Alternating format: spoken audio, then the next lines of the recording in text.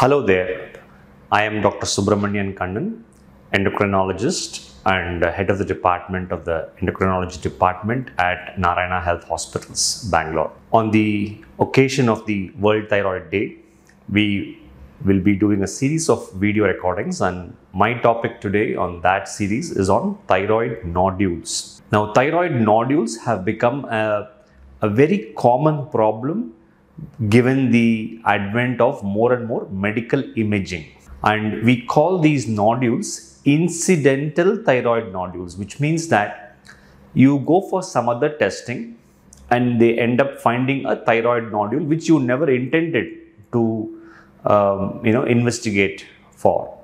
For example, you went for a chest CT scan and they found a nodule in the thyroid. You went for a Doppler of your arteries in the neck, like the carotid Doppler, they found a thyroid nodule. You probably underwent an MRI of your brain and neck or the spine, they found a thyroid nodule. You underwent a PET CT scan for some other cancer and they incidentally picked up a thyroid nodule as well. These are various scenarios that we kind of see every day in our clinical practice, and this has become a problem that needs to be solved in a judicious and patient-centric fashion. Now, when somebody has a swelling in the neck and they go to their doctor, it's appropriate that the doctor would advise, after clinical examination and a few series of questions, advise an imaging of the neck, usually a neck ultrasound. Ultrasound is one of the best modalities to address thyroid nodules. That's the logical way forward. In case you had a thyroid nodule that has been picked up by another imaging modality and you're referred, your endocrinologist would then order a dedicated thyroid ultrasound to delineate the nodule features. Now, ultrasound can characterize your thyroid nodule into various degrees of risk of cancer. I think the number one question that the patient will have if they are told that they have a thyroid nodule is, doctor, is it cancerous? To assess that, the first tool that we use in the risk assessment strategy is a thyroid ultrasound or a neck ultrasound with special focus on the thyroid and the surrounding lymph nodes in the neck. It is extremely important that this is performed by somebody who has been doing thyroid ultrasounds for a long period of time, because this involves dedicated risk triaging systems. So there are scoring systems which actually define the nodule's risk of having cancer. The commonly used modality is called the ACR, American College of Radiology, TI-RADS scoring. So TI-RADS, TI-RADS is the scoring system that is used for assessing the risk of the thyroid nodule being cancerous. So lower the score, lower the risk, higher the score, higher the risk. That's as simple as it is. This risk assessment is very important in the first place. Now, once you have the risk assessment in place, your doctor will then decide, is the nodule big enough to require a fine needle aspiration cytology? It's called a FNAC.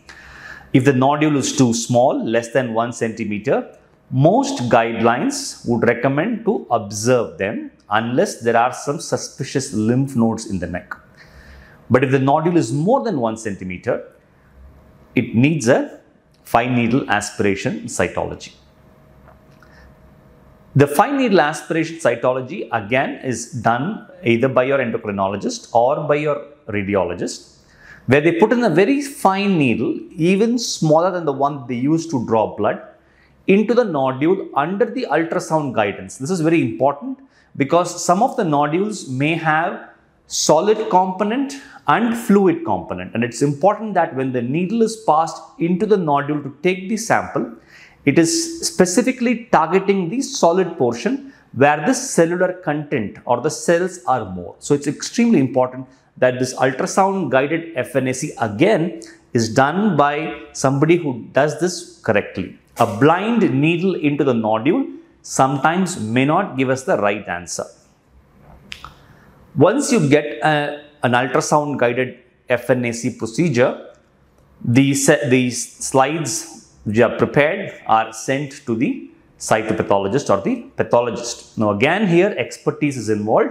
Cytopathology of thyroid requires a dedicated pathologist who have seen the cytology for many years. These cells can be tricky and sometimes can give rise to indeterminate reports by an inexperienced cytopathologist. So again requires a lot of expertise in reviewing the FNAC pictures or the slides. Once the pathologist receives these slides, they then categorize or again triage these nodules into low risk or benign, high risk or cancerous, and then there's a group that becomes indeterminate. So the pathologist will typically give this scoring system called Bethesda cytology reporting. So this Bethesda cytology reporting will categorize the nodules into either Bethesda category 2, which is usually benign, or Bethesda category 5 or 6, which is usually malignant or cancerous. And then there is a group of Bethesda category 3 and 4, which are indeterminate, which means that the pathologist is not able to for sure tell if it is benign or is it cancerous.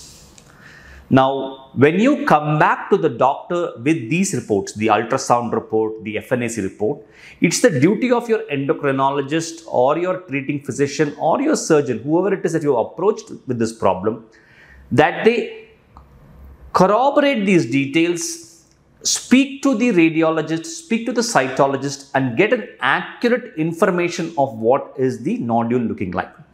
And that helps in consolidating the information.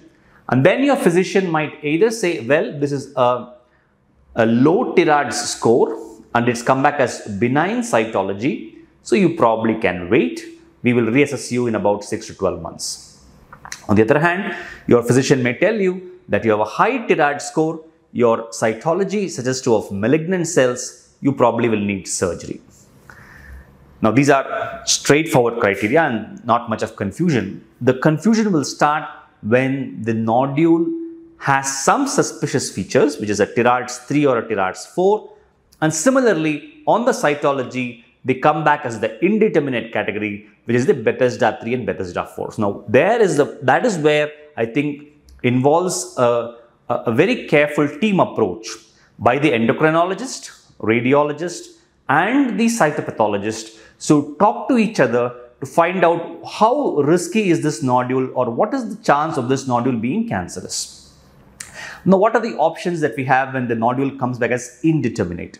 Now, the options are we can redo the FNAC test maybe after a time gap of 2 to 3 months and the cytopathologist can re-review these slides. Sometimes the slides are not prepared properly, there is a paucity of cellular material, the slides were too much of blood. So all these factors can sometimes be properly done next time and the slides can be reviewed correctly by the cytopathologist. So that is one option. Option number 2 is you can undergo an FNAC, but this time not only send the material for the cytology, but also send the material for mutation testing.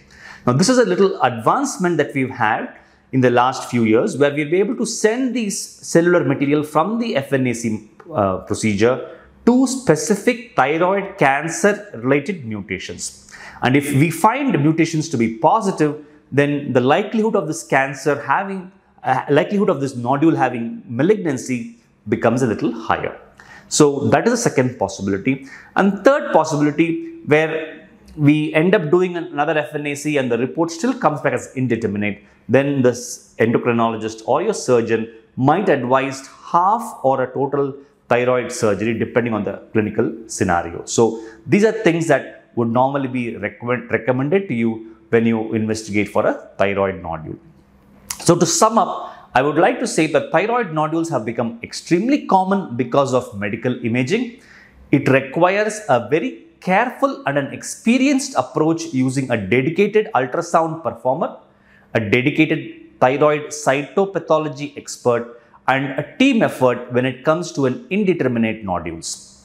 Mutation testing in these thyroid nodules are now becoming an increasingly used tool to further triage these nodules and then decide if your nodule can just stay in your body without causing any problems, or they need to be operated because it has features suggestive of malignancy or cancer and hence would require surgery. So consult your endocrinologist and consult your physician or your surgeon and get these things sorted out in the right way. Thank you very much.